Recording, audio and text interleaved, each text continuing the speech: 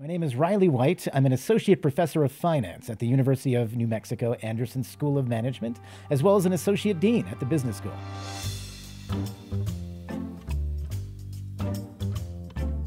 So when we think about voter behavior, we can go back 30 years and think of the 1992 election between Bill Clinton and George Bush. James Carville, the famous political analyst and strategist, coined the term, "It's the economy, stupid," in reference to the importance of the economy in swaying voter opinion. Now, voter opinion, though, has many different dimensions into this, particularly as it pertains to the economy.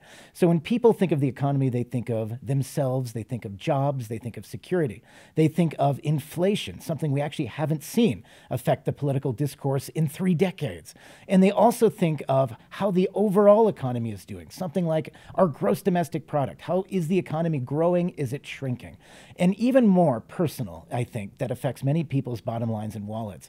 They're thinking of their ability to spend money and their comfort at spending money. And we call that consumer confidence.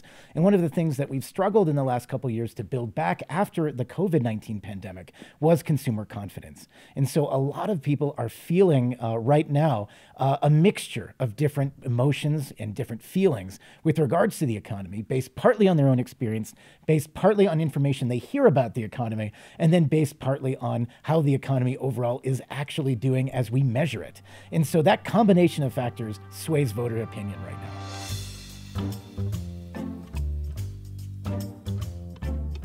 So when it comes down to when a candidate is elected, they make a great deal of promises to garner votes, and their efficacy at achieving those votes is one thing, but their ability to come through on those promises is a completely other set of things. One thing that's worth considering is when we look at the election, we think about the presidential election, but we also have to think about Congress and the ability for an individual party to have their agenda run is highly dependent on that congressional makeup. We've seen many Congresses in our own lifetimes where it's been deadlocked. We've had, one area of government is held by one party, another area of government is held by a different party. When it comes down to fulfilling promises, you have 1 or 2 years where ultimately a lot of legislation may or may not be passed. But we're looking at, instead of necessarily wide-scale changes or wholesale changes to the tax code, they're often very incremental. When it comes down to efficacy, though, the bottom line is a lot of times the attribution of economic strength or weakness is incorrectly applied for the president. So sometimes presidents are just lucky because they've stumbled into a situation where they have the right environment to succeed, and other presidents are terribly unlucky when it comes to economic situations.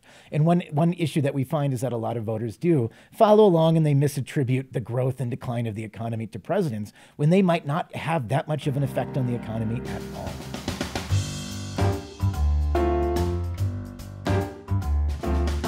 When we think about the metrics that evaluate economic policies, we often focus in economics and finance on the metrics that show that the overall economy is doing well.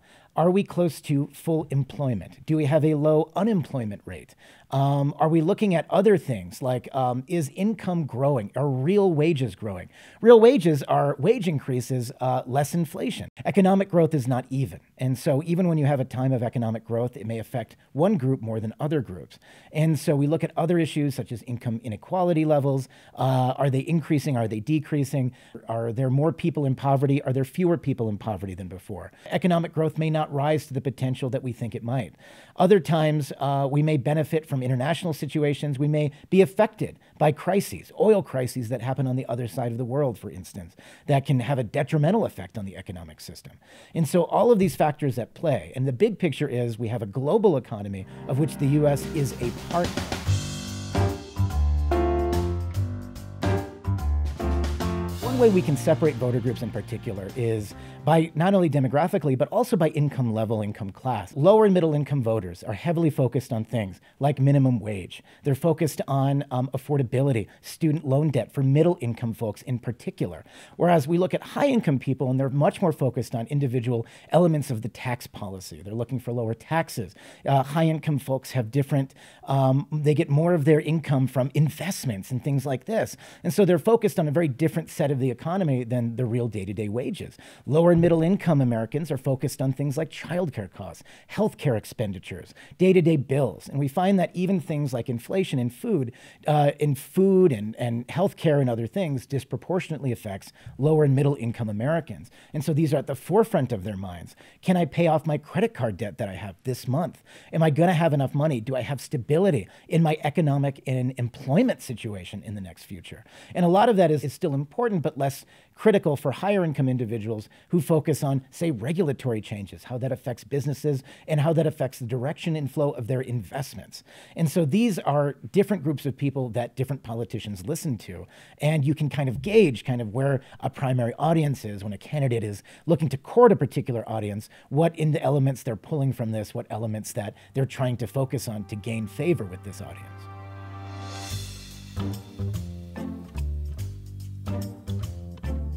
This is a fascinating thing. So in aggregate, so one of the things are, if you're a finance or economics person like myself and you're just full of numbers, the economy looks in aggregate pretty good. We've had unemployment rates near all-time lows, last 50-year lows, I should say. It's gone up a bit, above 4% unemployment, but it was down at 3.5% for much of last year. We have more jobs available than there are people who are unemployed. We have inflation that's gone from 9% 2 years ago down to 3.3% right now. And it seems like a lot of these things are moving in the right direction. But here's the thing. We find out, we ask the average American, people are very negative about the economy. So right now, about 22% in a recent survey conducted in late May, 22% of Americans felt that the economy was doing well. 48% felt we were doing poorly in the economy, with the remainder being some mixed amount. And likewise, when it comes down to it, are we getting better or worse in an economic situation? The majority of Americans, over 70%, said our economy is getting worse. And this is very, very important because as much as numbers and aggregates are a thing, personal experience is a guiding factor for voter decision. And this has been shown in various aspects of research and other things as well. When we think about the economic situation, people are focused on inflation, people are focused on employment, people are focused on uncertainty. We find that in the last few decades, what's been kind of a characteristic of a lot of different elections is people are very partisan about their opinions about the economy. So when your preferred candidate is in office, you tend to think the economy is doing well. When your candidate who you don't want to be is in office, you think the economy is doing poorly. And that tends to skew a lot of our perceptions of the economy. So what do we do? And one of the things we can look at is things like, what are consumers actually doing and what are they feeling right now? Consumer spending is over 2/3 of the US GDP. So it's over 2/3 of our economic size. Buying stuff is what we do. And consumer confidence has been lingering at levels that are below what the aggregate numbers show, meaning that people feel less confident about going out and making purchases, buying things, either because they worry about their job, even if they have one, or they're concerned about their future and the economic situation that's to come. People feel inflation very personally.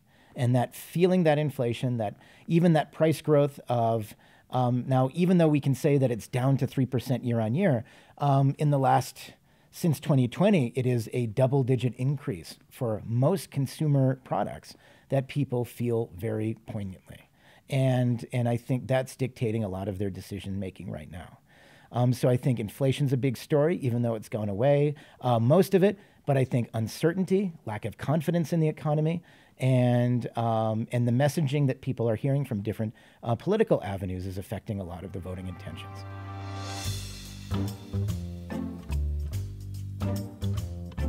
It has been such a long time since inflation has even factored in on an election.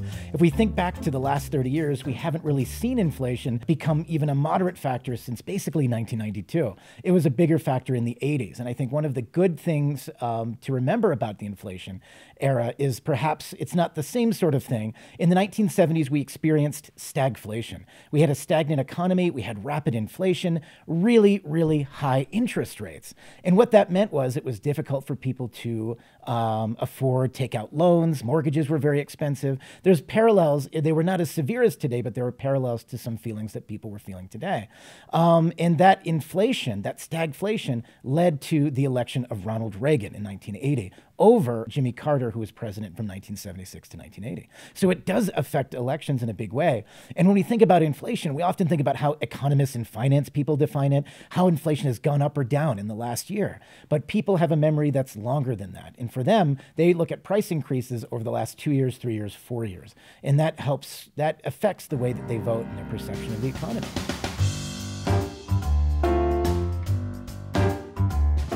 This is a really good question. So is inflation bad for the economy? So one of the things, our Federal Reserve Bank of the United States, the bank of banks, sets one interest rate, and that's called the discount rate, which is just overnight lending to big banks. That's all it is. But it has a ripple effect on every other interest rate that we have in the economy. The Federal Reserve is ultimately focused on two things. They want full employment, and they want to keep inflation at around 2%. They don't want inflation to be negative. And one reason that you say for something, and this is actually, so there's a paper by Robert Shiller, the Nobel Prize winner from 1997, which shows how different economist opinions are from normal people's perception of the economy. And that they asked economists and said, do you think it's a good thing if prices dropped next year? And most people said, yes, of course, it's great if prices dropped. I would love if prices dropped. Most economists were like, nope, that would be a horrifying thing.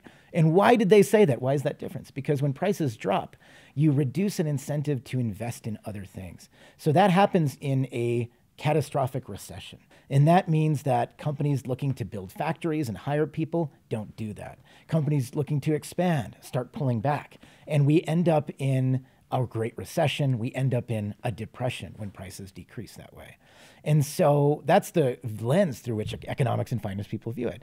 Now, if we look at the other side and we say, well, is inflation a good thing? Inflation of 10% or 9% like we had was definitely a bad thing. And it will make Americans feel poorer every single year. And it's almost impossible to beat levels like that with wage growth. So what's the right number? And so it's likely, we've debated about this in a lot of different ways, but it's probably low single digits, 2% might be right, 3% might be right. But having a low level of inflation is good because it's something, as long as wages can grow faster than inflation, people are making more money than they did last year. But on the other side of it, having a little bit of inflation shows that people are still buying stuff. They're still buying goods. They're looking at economic growth. And companies and investors looking to build things and make the economy hum in the future are going to find are going to use their capital to build and do those things. And so that is the bottom line for why inflation isn't. High inflation is bad. Deflation is bad. Inflation at a few single digits might be okay.